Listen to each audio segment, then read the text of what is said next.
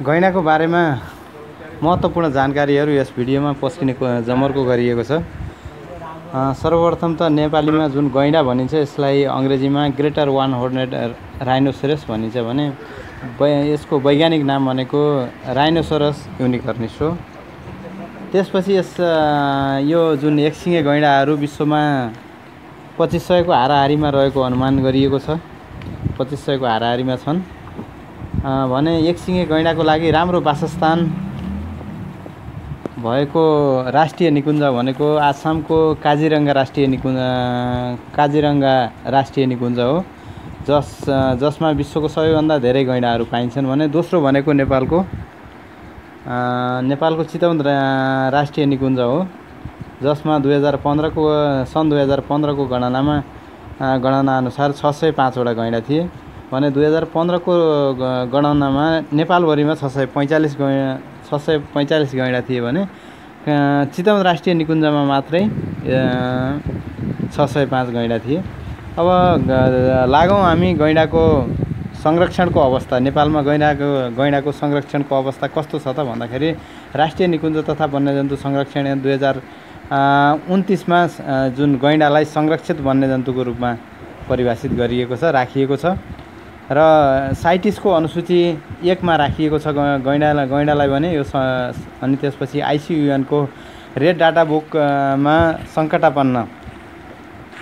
सङ्कटापन्न वन्यजन्तुमा राखी यसको संरक्षण कार्यहरू भइरहेका छन् भने अब हामी थोरै यो गैंडाको जुन राइनोसोरस शब्द कहाँबाट उत्पत्ति भयो भन्ने तर्फ लाग्छौँ। राइनोसोरस शब्द ग्रीक शब्दावली राइनो र सेरोस को संयोजनबाट बनेको हो, जसको अर्थ राइनो भनेको नाक हुन्छ भने सेरोस भनेको के हुन्छ त भन्दाखेरि सिङ हुन्छ। अर्थात् के हो भने नाकमाथि सिङ भएको जनावर भनेर पनि हामीले बुझ्न सक्दछौँ। हामीले गैंडालाई नाकमाथि सिङ भएको जनावर भनेर नि बुझ्न सक्दछौँ। अब यसको गैंडाको शरीरको तौल भनेको 2000 देखि 2500 किलोग्रामसम्म हुन्छ। अनि अब यसको हामी उचाइको एभरेजमा उचाइको सरदर उचाइ भनेको 165 देखि 200 सेन्टिमिटरसम्म हुन्छ भने यसको लम्बाइ 300 देखि 315 सेमी हुन्छ। यसका चारवटै खुट्टामा तीनटा नङ्ग्रा गरेर 12 वटा नङ्ग्रा हुन्छन्। नङ भनौँ अथवा नङ्ग्रा भनौँ, यसका खुर भनौँ अथवा खुर भन्दा नि हुन्छ। त्यसपछि नेपालमा पाइने हात्तीपछिको सबैभन्दा ठुलो स्तनधारी प्राणी नै गैंडा हो, जुन गैंडाको देश, एकसिङे गैंडाको देश भनेर नि नेपाललाई चिनिन्छ। यसको शरीरको रङ भनेको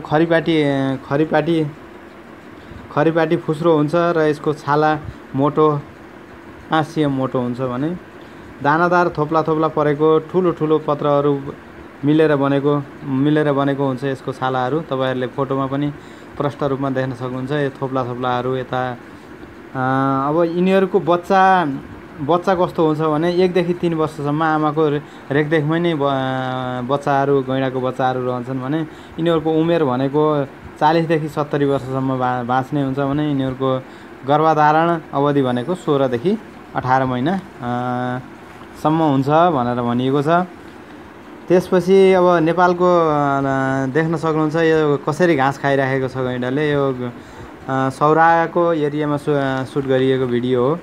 यिनीहरू त्यसको अब यो नेपालको तराईको जङ्गलमा पाइने जुन वन्यजन्तु हो पनि भनिसकियो भने यो घाँसे मैदान र पानी भइरहने क्षेत्रमा यो बस्न धेरै रुचाउँछ।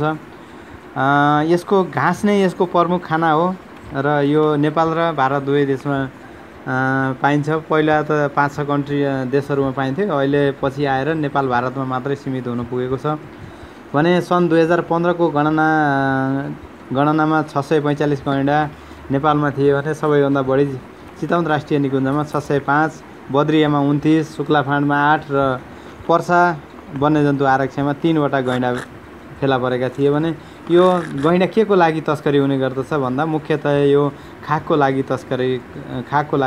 तस्करी हुने गर्दछ। चीन, जापान, कोरिया जस्ता देशहरूमा परम्परागत जो चिनिया औषधि बनाउनको लागि खाकको प्रयोग गरिन्छ। यसको माग एकदम अत्याधिक छ। यो जुन गैँडाको खाएको माग एकदम अत्याधिक छ।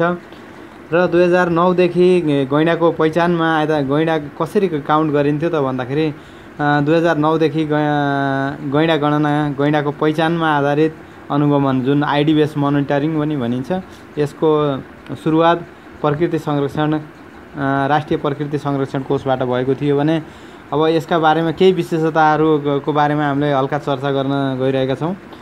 यो जुन गैँडा हो यो रिसाएको बेलामा रातो पसिना निकाल्ने गर्दछ भने यसको प्रकृति एकै ठाउँमा दिशा गर्ने र हिलोमा बस्न रुचाउने पनि यो हुन्छ भने हिलोमा बस्न रुचाउँछ भने कुनै अब यो गैँडाले कुनै आवाज आएको अथवा खतरा महसुस भएको क्षेत्रतर्फ कान घुमाएर ठडाएर सुन्ने गर्दछ भने त्यसपछि बच्चा साथमा रहेको पोथी धेरै आक्रामक हुन्छ।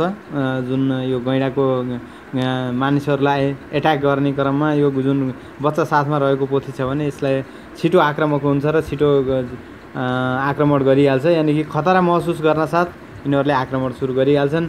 भाले जुन भाले गैँडा जुधिरहेको अवस्थामा अथवा मिटिङको अवस्थामा पनि यिनीहरू बढी आक्रामक हुन्छन्। यस्तो अवस्थामा मानिस नजिक पर्यो भने यिनीहरूले आक्रमण गर्ने गर्दछन्।